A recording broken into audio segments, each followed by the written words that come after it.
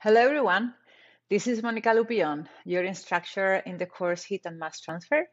Today I'm going to go over the differential equations of mass transfer. We're going to follow the same structure as in the case of heat transfer. If you remember when we defined the differential equations governing heat transfer, in this case, we're going to apply the differential equations of the case of mass transfer. Okay, this is the content of my presentation. I will give you first a brief introduction about the general equation of mass transfer, and we're gonna base the general equation of mass transfer on something that we already know. We're gonna follow the same methodology, and in the case of heat transfer, that we also based on the development of the general equation of momentum transfer. And then we're gonna go over the common boundary conditions.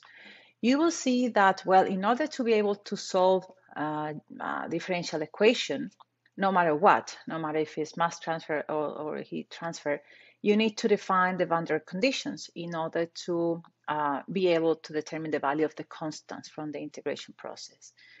And this is usually very tricky. Most of the students, they understand the general equation of mass transfer, but the formulation of the boundary conditions is always very tricky. So I'll try to give you some examples of common boundary conditions. In the case of the mass transfer, we're gonna see if we have a constant concentration of the element A at the boundary surface, if there is a reaction happening over the surface, the boundary surface, if the molar flux of the element A is zero at the boundary surface, or if there is a center line, we're going to be able to use or to apply symmetry. And when there is a convective mass transfer flux at the boundary surface. So those are the four situations that we're going to discuss in class today in this video. In addition to that, when we solve the different problems in this course, I will also try to explain, hopefully clear enough, how to formulate some of the boundary conditions. Okay, and finally, I'm going to spend a few minutes talking about the general approach of the general strategy on how to solve molecular diffusion problems. Okay, so let's go. If you remember when we studied the momentum transfer, this is the general equation. Well, this is out of the scope of this course, but this is something that you learned in previous courses when you studied the momentum transfer. Or more specifically in this course, when we discuss the general equation of heat transfer, depending on the type of coordinate, this is Cartesian coordinate, cylindrical, and spherical, this is how the general equation was formulated. So the variation of the temperature with time was equal to the contribution of the gradient of the temperature with the position, and there was an additional term related to the generation of heat. In the case of mass transfer, as I mentioned, we're going to follow the same methodology. I'm not going to go over all the details. If you're curious, you should be able to see how the different steps to get to the general equation of mass transfer. If you take a look to your textbook, there is some further information here. I'm not concerned that much how you get the general equation. I'm more concerned that you learn how to apply this general equation. Okay, and this is what I'm gonna focus my presentation today, and also the problems that are available in this course. So the general equation for mass transfer, you can see the similarities from heat transfer. So we have the dependence of the concentration in this case with time is equal to the term of the molar flux as a function of the position. And there is a new term here that is related to the chemical production of the volume A. So every time we formulate a general equation and differential equation, of course, we need to define a control volume. In this case, this equation will be applied over this particular control volume. Okay, so I repeat. We have three different terms here, similar to the general equation for heat transfer. So the net rate of mass flux of the element A in the control volume plus the net rate of accumulation of A, or how the concentration of A changes with time within the control volume. And there is a third term, which is related to the rate of chemical production of A within the control volume. And this is equal to 0. This is the general equation for mass transfer. If you want to express this general equation in the different coordinates, you have here Cartesian coordinates, cylindrical coordinates, and spherical coordinates. Usually, we only consider one dimension. So in the case of Cartesian, we can ignore these two terms. In the case of cylindrical, usually, well, this is tricky if in the case of cylindrical, if the mass transfer is happening radially, so as a function of the radius, we have to consider these, and this other one will be cancelled.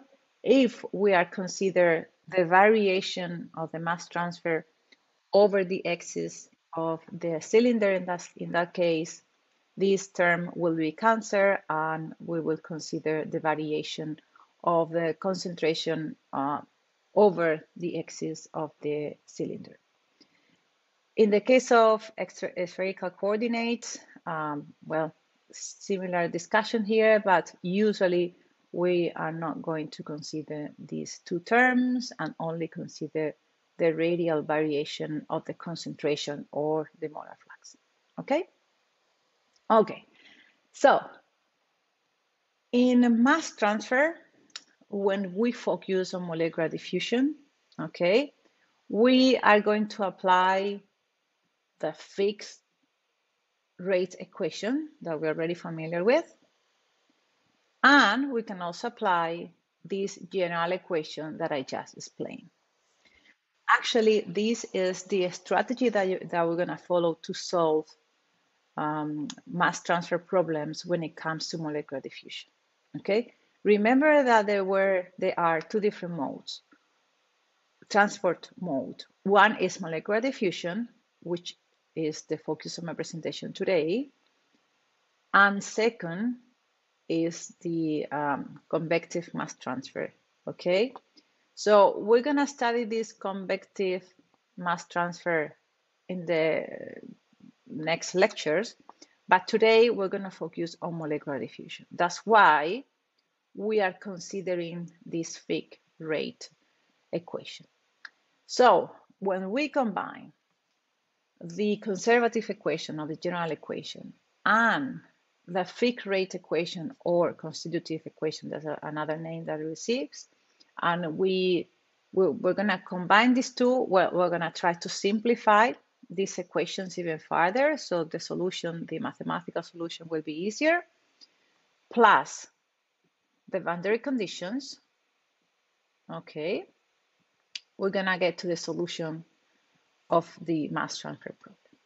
And we're going to apply the same methodology always. We're going to combine the general equation, the one in blue, the constitutive equation or the fixed rate equation, the one in red.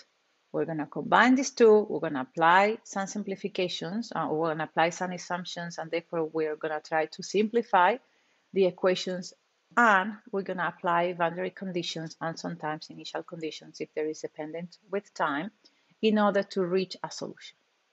Okay? Okay.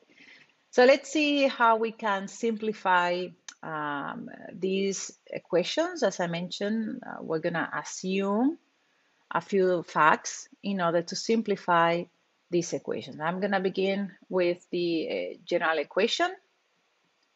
Let's see how we can simplify the mathematical, the analytical solution of this general equation. So this is a general equation for mass transfer, okay? We just discussed about this. So when the diffusion coefficient is constant, and when we combine these two equations, okay, the general equation will be transformed into this one. So this is the general equation of the mass transfer process when the diffusion coefficient is constant. Let's go a little bit further. Let's assume that it's constant and that there is no chemical production. So the term Ra is equal to 0. We can cancel this term here, okay? We can play around with the terms of the general equation, and this will be the result of the equation, of the differential equation. So the dependence of the concentration with time will be equal to the constant constant diffusion coefficient, times the Laplace of the concentration. If you remember when we studied heat transfer, we also got a very similar equation when we consider that there was no heat generation, which is this. In this case, the parameter is the temperature. In the case of mass transfer, of course, the parameter is the concentration. But you see the similarities between these two expressions. Okay. Another simplification that we can use. When there is no fluid motion, when the bulk contribution in the fixed rate equation is 0, okay? When the diffusion coefficient is constant and there is no chemical production, we apply this, and well, in the general equation, this will be equal to 0. And when we apply the fixed rate equation, we only have to consider the first term because the second one will be cancelled. So let me go back a couple of slides. So what I'm saying is that when there is no bulk motion, when there is no contribution of this second term here, we can directly replace the molar flux of Na, of the element A, in the general equation. We also know that the diffusion coefficient is constant. And as a result, and also we also apply the simplification that there is no chemical production. So when you combine these two equations with the assumptions that I just mentioned, this is the simplified general equation that we get. And this is called the fixed second law of diffusion, okay? And you can, of course, express this general equation in Cartesian coordinates, cylindrical coordinates, excuse me, and spherical coordinates. And the same way, you can simplify if you consider only one dimension. You can cancel, for example, these two terms, okay? Okay, and yes, this is the equivalence or the similar expression that we study when we did the analysis over heat transfer. You can see the similarities are very obvious. Again, heat transfer is a function of the temperature, while mass transfer is a function of the concentration. Okay? Okay. So just to refresh your memory, the fixed rate equation, when there is no bulk motion, as I mentioned, we don't have to consider about this second term. And this is expressed as a function of a Cartesian coordinate, cylindrical coordinate, and spherical coordinates. This is just to refresh your memory. Okay. One more, One more simplification. When we consider on top of that there is no dependence with time, that is, that there is no flow motion, so we don't have to consider the second term in the fixed rate equation. When the diffusion coefficient is constant, when there is no chemical production, that is, that the parameter Ra is equal to 0. And on top of that, if we consider that there is no dependence with time, let me go back.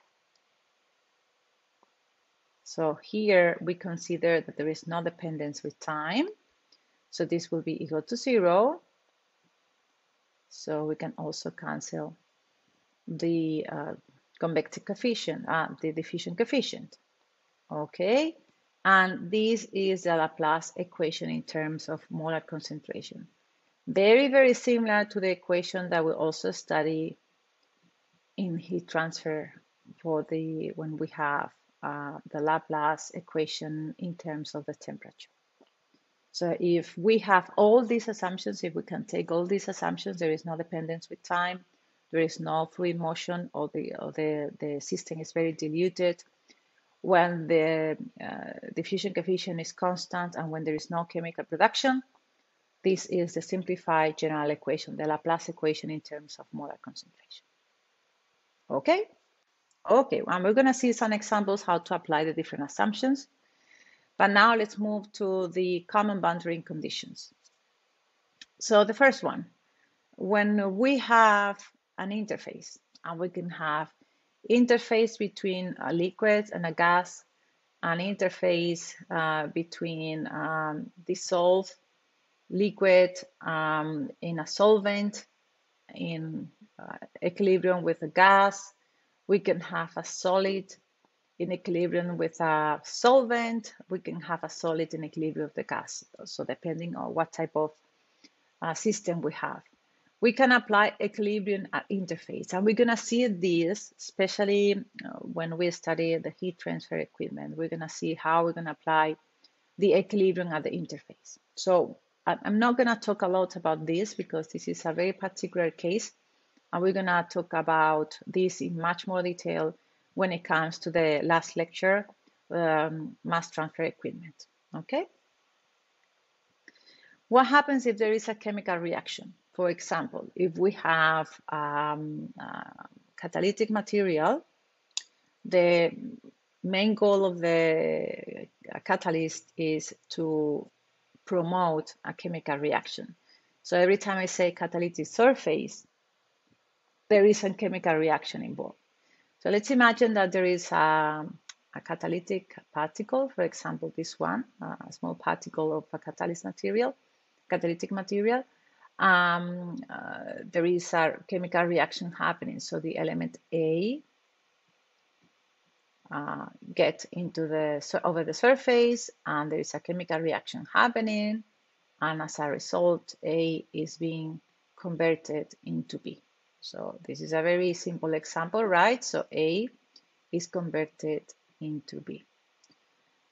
In this case, what we can, as a boundary condition, we can use the molar flux of the element A as a function of the chemical reaction happening, as a function of the kinetics. So depending on how this reaction is being defined, usually a reaction depending on the order of the reaction, but we'll see that the ratio can be something like a constant Kc times the concentration, okay? But again, depending on the order, we're gonna find different forms to calculate or to express this chemical reaction happening over the surface of the catalyst. Usually what we're going to assume is that once the particle A reaches the surface of the catalyst, 100% of all the particles reaching the surface will be converted into the element B. Okay, so we're going to assume that all the species A at the catalytic surface will be depleted. Again, I know this is hard to understand. It's probably better if we see an example, okay? And actually there is a very good example about catalytic reactions and how to deal with the general equation when we have a catalytic surface. Okay. Another boundary condition that we can find when there is a symmetry, for example, in this case, if our system, the origin of our system is located in the center, we can apply symmetry. And we know that in the case of concentration, how is the concentration profile? It will be something like this. Let's assume that this is a maximum point at the center. It could be also a minimum point. But if we apply the mathematical concept or the mathematical definition of a maximum or of a minimum, the differential equation.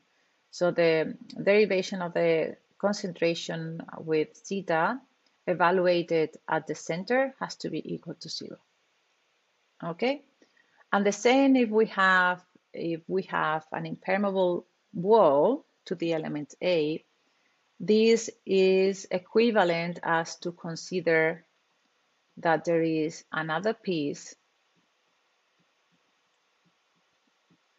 Okay, and the wall will be in the center. Okay, and for symmetry, we can apply the same boundary conditions. Okay, again, we're gonna discuss this in more detail using an example. Another boundary condition, if the problem says that there is convective mass transfer happening over the surface of a control volume, then, well, we studied this in more detail in the lecture about convective mass transfer, but nevertheless, this is the general equation for convective mass transfer. So the molar flux of the element A is equal to a coefficient that is called convective mass transfer coefficient times delta C, delta concentration. This is similar when we have Q over A. If you remember, this is equal to the convective heat transfer coefficient times delta T. So in the case of convective mass transfer, the role of the convective H will be played by this convection mass transfer coefficient. And as always, the driving force in the case of heat transfer is the temperature. In the case of mass transfer is the concentration. Okay, but we'll talk more about this when we discuss convective mass transfer. There is a lecture dedicated to this. Okay, so we went over the general equation of mass transfer already. We also discussed, at least globally, what are the most common boundary conditions that you can find in the problems. Let's now spend a few minutes discussing how to solve molecular diffusion problems. Okay, so my recommendation will be first, draw a diagram of the physical system and labeling important features and important information. Temperature, if there is a catalyst reaction, if there is an impermeable wall, anything that it could be important that can have an effect in the equations. Then you need to make a list of different assumptions. And for the exam, this is very important because if you just put an equation without any indication of the assumptions, and if the equation is not correct, you will get a 0. Okay, but if you make the list on assumptions and you go from the general to the particle case of the equations, you know, and it's clear that you were taking all the assumptions into consideration, even if you make a mistake assuming some simplifications, but then you will get some points. But if you just put your equation without any further explanation, you won't get any points. Okay, so it's important to indicate the list of assumptions that you made. Then, of course, you have to pick the coordinate system. We normally use either Cartesian or cylindrical. Okay, spherical, not that much, although we will also see, I think, at least one example when there is a spherical particle. And once you have the equation formulated and with the simplifications included, then you need to define and apply the boundary conditions and the initial conditions. And this is what it's really important to me. Okay, so if you're not able to solve the differential equation, or if you make a mistake solving the differential equation, but everything else is correct, if you pick the correct equation, if you apply the right assumptions, if you specify and apply the boundary conditions and the initial condition, but you made a mistake solving the differential equations, you will get most of the points. That's why you really need to put an emphasis on all the different points before getting to the point of solving the differential equation. Okay? Okay, so this is another example that I would like you to try. So consider a single porous spherical inert mineral particle. So we have a spherical mineral particle made of a porous material, and the pores inside the particle are filled with liquid water, which is the element B. We are interested in analyzing the molecular diffusion of the contaminant benzene. So benzene will be the element A within the water-filled pores of the particle. Benzene is not very soluble in water and doesn't absorb onto the intersurfaces of the pores. So it's a way to separate A from B. The process is isothermal at 290 Kelvin, and the concentration of dissolved benzene in the water surrounding the particle is constant with time. So there is no variation with time. Okay, so this is a steady state. So we can assume that the concentration of the element, of the element B, the element A with time is equal to 0. Okay. So starting with the general differential equation of mass transfer, you need to first develop a differential model to describe the concentration profile of benzene within the single porous spherical inert mineral particle. You need to state reasonable assumptions and boundary and initial conditions. The effective diffusion coefficient of benzene in the water-filled pores of the particle is represented by this term here. So you don't have to worry about getting the diffusion coefficient in this particular case when we have pores filled with liquid. Okay, so try to go over this example. The solution is posted, but I would like you to try first to see if you're able to pick the right equation and include the right assumptions and simplification. Okay, and this is all from my side. Thank you so much.